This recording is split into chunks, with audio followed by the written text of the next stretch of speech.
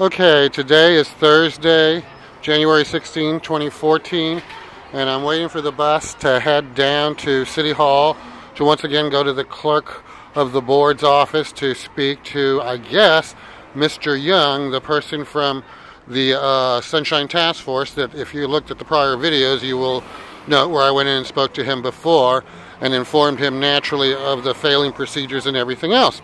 Well, on the 8th, Mr. Young had basically written me back and told me that, he was, I guess, apparently trying to schedule the complaints that I had, the immediate disclosure request that went unfulfilled by the Department of Public Health and the San Francisco Police Department. It was dated, let's see if I can find the date for you. Hold on, I'm still looking. Here we go. It was dated, oops, wrong page.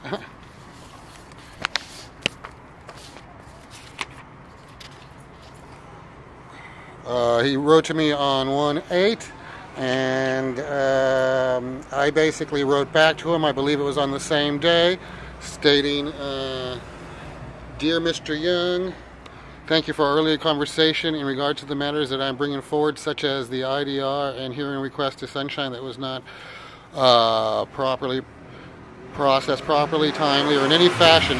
As I told you, I appeared on 11/6/13 at the Sunshine to inform and question the follow-up and videotape the non-responses. This was the videotapes. If you go back and look at the Ministry of Sunshine videotapes 11/6/13, you'll see where, I went in and told them, during the public comment, I believe, that, I had mailed in IDRs, requested hearings, never been acknowledged as to receipt of my emails, etc., etc. Continuing with Mr. Young in this email, please be aware that I am, as I have before, questioning the incorrect procedure, the lack of proper follow-up, the non-acknowledgement of receipt of emails as specifically requested, and what about the 45-day rule? And then I sent him what he requested from me on the 8th, which was, the backup paperwork that I had been sending in so that, he could verify. Then, after I did that, I wrote him on the 12th, and said, Dear Mr. Young, thank you for your kind note. However, I am in addition following up to the correct and unaccountable procedure. While I am glad that my hearing requests are finally being handled, it does not explain the delay, the harm, the insincerity at the November 2013 task force meeting where I brought these and other issues up. I have the YouTube videos, and only after my repeated follow-up is this even being addressed. What about the 45-day time limit, and how do these failures address the critical issue of justice delayed is justice denied? Please realize that this is not the first time that this incorrect procedure has been used. Please note that I have the prior paperwork to the SOTF attorney when this happened in the past before. In addition, please realize that I want my hearing to involve official misconduct charges so that upon a correct finding by the SOTF, the complaints can proceed to ethics.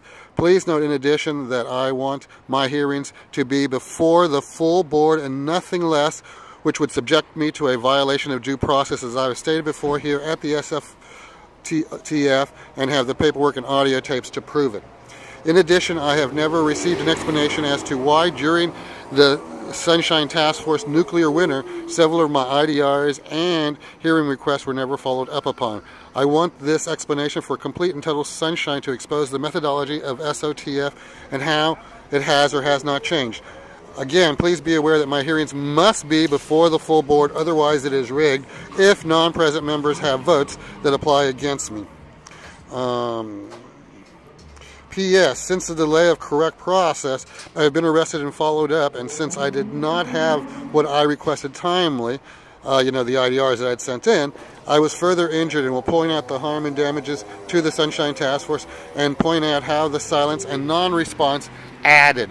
So, at that particular point, I put him on notice and asked specific questions in regard to their, policies, being blown off 11 you know, in November 2013 at their Sunshine Task Force and not responded to, you know, the 45-day rule, everything else. So Mr. Young responds to me quite cleverly and says, you know, well, here are the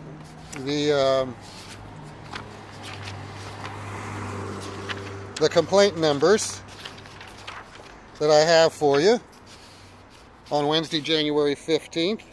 And he, you know, tries to, you know, rope-a-dope them into 2 complaint numbers.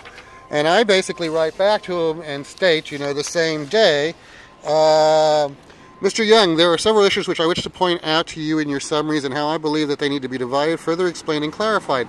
Luckily, we are in Sunshine. I have 2 separate and distinct complaints against the SFPD. And I go on and I tell him about other things that have happened, and I continue to, you know, ask about, you know, the full board and the due process, and also, you know, that I wish to be informed as to, you know, why all this is happening now as opposed to when it should have been happening, you know, following up with the emails that I'd been sending in timely, and of course the non-receipt.